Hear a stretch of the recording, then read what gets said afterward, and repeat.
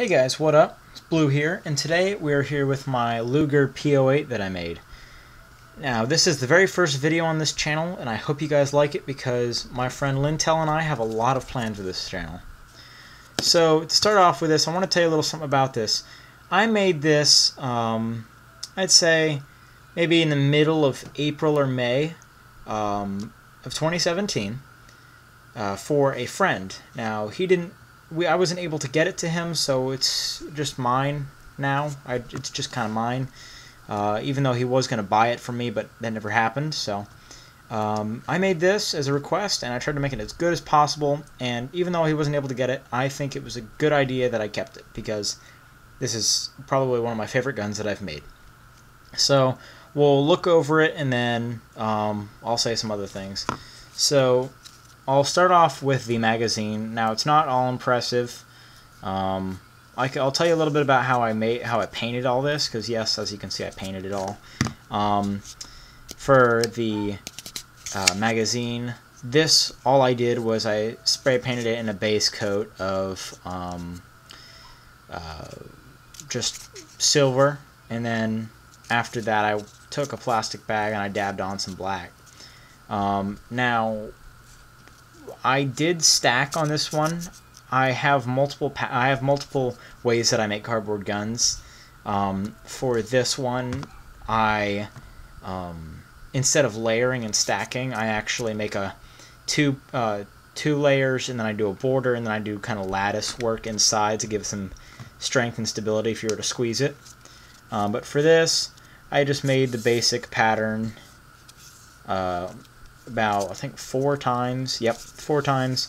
Put 2 little circles there as the handles when you pull it out. And that was about that. It does get a little bit destroyed here, but I'm thinking of going over that with some more cardboard. Now, what I used to make this was regular 1-layer corrugated, and then I used cereal box cardboard for all the exterior except grips and anything else textured like that. That's how I make my guns. And I'll have a whole video on how I make my guns, maybe a tips video or all that. And then for the main gun, I'll just go ahead and put this in here, like that. There we go. For the main gun, what I do with most of my guns is I start off with the handle, then I go to the body. That's how I made this gun as well. I started off with the handle. I made the handle by itself, and then I made another one, and then did lattice work inside of it. But because there's a mag well, I had to make 2 strips that go like that, that guide this, and it still gives it some strength. And when it has the magazine inside of it, it's a lot stronger. And then for the grip, I'm sure you can guess, I just took a piece of corrugated cardboard, ripped off the top layer, and then just to reveal the corrugation, made sure it was all nice and clean.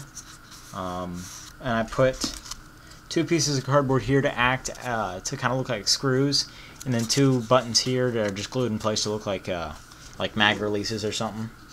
Then for the main body here, I guess you could call it the chassis if you want. I just, like I said, I always do, make the same shape twice, go all the way around it. And then for here, actually, originally, you could pull the knee joint back, but it broke. I just ended up taping it and gluing it in place. So the rubber band and the knee joint still work, but it doesn't move, like I said, because it's glued in place. So for the top here, that's all glued off. What I normally do is I kind of use the first kind of a gun that I make as a trial and error. And I did notice that I did make this top strip a little too long, so there is that weird bend there. But other than that, it's pretty good. I did make a yellow tip for obvious gun reasons, if I ever want to use this outside in a movie or something. And for all these decorations on top, there are 2 layers, or really 3 if you want to count the bottom base layer. And then the first layer consists of these 2 little buttons, I guess you call them, these 2 little mounds of hot glue that I just put on there and painted. Then you got this long shape here that goes all the way around. and there is a little bit of a texture here and there that was actually supporting and hiding the joint for the knee. And then after that, we got the square on top and these two little rod bits right there. And then, of course, to top it off, you have the basic, most iconic look to the Luger, which is the joint that goes all the way through here. And then, of course, the barrel, which is actually, it's put in place and glued in with some little wood applicators. I'll pull one out and show you what it looks like. So this is what one looks like. They're just pieces of wood that are just little dowels, little tiny dowels. I got a couple inside the barrel. I have one going the length of the barrel like that, holding it in place, and the barrel stops right there and it's glued there along with the applicator. It stays right there, that's glued all throughout the whole thing. So that's how I kept the barrel in place. And of course I just put on a sight. It's actually pretty stiff because I filled up the end with, let me see if I can get that to focus. That's probably not going to happen. But I got the end there filled up with hot glue, so it's pretty sturdy. Put a little cardboard ring around that, and that's about it. And as far as the painting goes, I'll give you a little bit about it, but again, if I make a tips and tricks video, I'll talk about it there. The body was a base layer, and I just covered it up with, like, I think it was cardboard and masking tape. I painted all of that black, and then I dabbed on, with a plastic bag, some silver to kind of give it a used kind of look, metal look.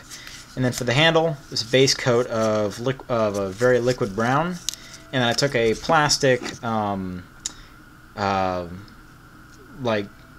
is it? Like a cosmetologist glove or a latex glove. I painted my hand with black just a little bit and kind of shook it. And I just kind of went like that a bunch of times. So it had use marks like that on the back here, a little bit right there, and then on the trigger guard. And again, with the trigger guard, I just took, this is how I make all my trigger guards nowadays. I take a piece of cardboard, glue it, fold it in on itself, and then I separate two of the ends so I can fold them in on, fold them outwards like that. Put a strip across that to hide it. Gives it more reinforcement there. But that is the premise of how I made this. If you would like a tutorial on it, tell me in the comments below. Do check out my regular channel, which is Blue Flame 414. That is a capital B in blue and a capital F in flame. Thank you for watching this video. If you enjoyed it, please do drop a like, share with your friends. Please do consider subscribing, because my friend Lintel and I are trying to get this channel going, and we can't do it without your guys' support. So thank you very much, and have a nice day.